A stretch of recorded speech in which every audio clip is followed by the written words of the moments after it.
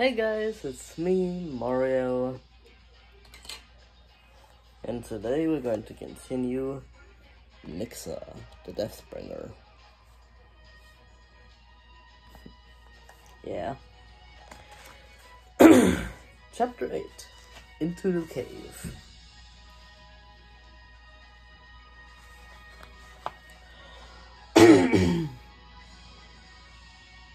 How you guys doing today?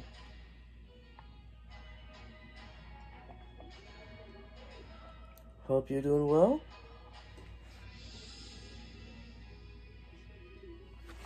And let's get this started. The light from the entrance died away behind Tom and Elenna as they ventured cautiously along the tunnel. They couldn't see anything. He guided himself by touching the wall with his free hand. He could feel Elenna close behind him, her hand on his shoulders. Before they had gone very far, Tom began to feel a tingling in his feet and in the fingers that touched the tunnel wall. The walls and floor were vibrating. Nixa must be using her voice against us, he said, before he remembered that Elenna couldn't hear him as well. But it's not going to work, he thought. We're much smarter than she is. Eventually, Tom thought he could make out the tunnel stretching in front of him. A faint light trickled in from somewhere up ahead. As he and Elenna walked forwards, the light grew stronger, until they came out into a wide open space. Thin shafts of weak light shone down from gaps and crevices. Stalactites hung from the roof of the cave, while stalagmites grew from the floor. Tom thought they looked like rows of huge, misshapen teeth. Elenna prodded Tom sharply in the back and pointed to the other side of the cave. Tom braced himself as he thought a glimpse of a monstrous creature weaving its way in and out of the stalagmites. He recognized the coiling tentacles and skin dripping with slime. Nixa. Tom could see the ghost beast's mouth moving.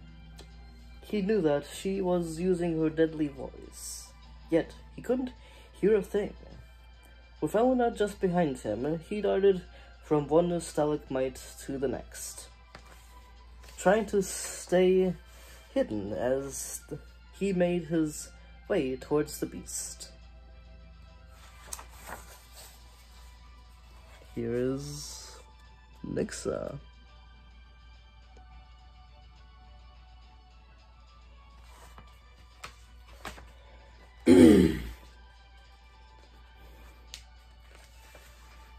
But Nixa spotted them. Her clumps of eyes bulged with rage. She knows we can't hear her, Tom thought. Nixa's huge mouth Nixa's huge mouth gaped wide, as if she were letting out a shriek. A fierce wind whipped through the cave. Tom and Elenna grabbed the nearest stalagmite so the blast wouldn't sweep them away. Excuse me. The wind ripped chunks of rock from the stalactites and stalagmites and sent them hurtling towards Tom and Elenna. Bad.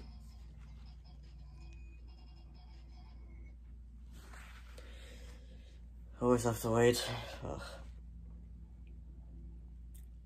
Tom grabbed his friend and dived for cover behind the stalagmite. Coward, he yelled. He couldn't hear her himself, but he knew Nixa would hear him. Come closer and fight me. Tom managed to unsling his shield in time to ward off the first of the rocks. This is so strange, he thought. He could feel the thump of the rocks as they hit his shield and bounced off, and he could see them crashing to the cave floor. But he couldn't hear a sound. It's like a dream, if it isn't really happening. As if it isn't really happening. Sorry, there are like 3 I words there.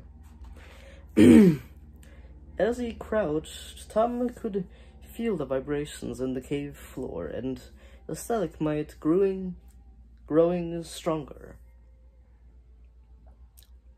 Either Nixa's getting louder or Elderu's magic is starting to fade, he thought.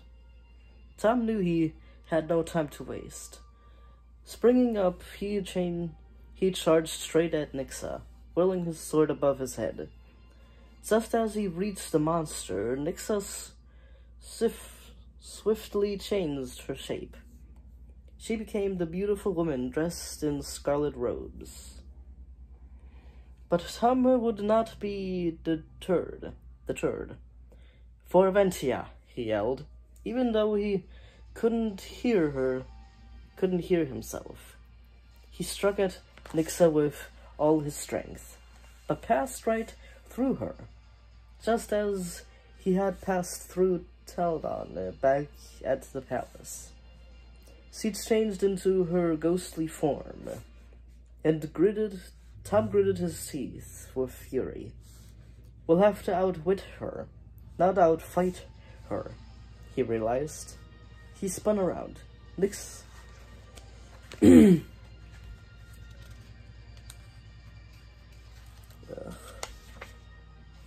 He spun around. Nixa stood in front of him, her head thrown back as she laughed. In one hand, she held up a broken piece of a golden disc. Tom tensed as he recognized part of the amulet of Aventia. If he could get it, he would be one step closer to saving his father. While there's blood in my veins, he vowed, I will not fail. And here's disguised Nixa holding up the piece of amulet that Tom needs to restore his father.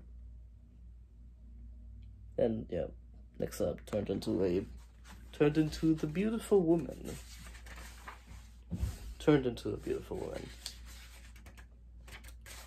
Yeah, that was chapter 8.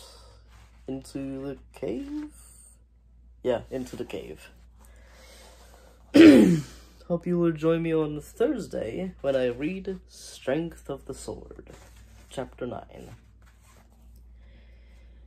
Whew. Well, that was a chapter.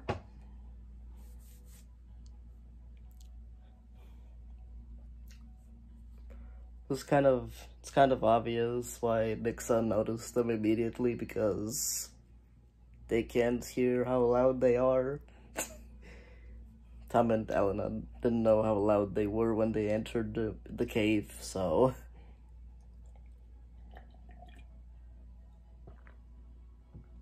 Because of the incantation of Elderu.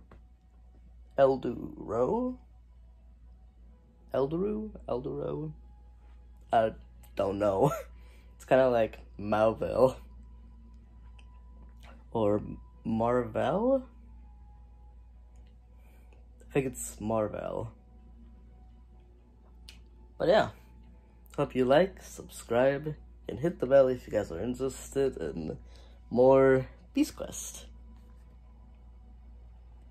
Series 4. Alright. Bye bye for now. See you on Thursday.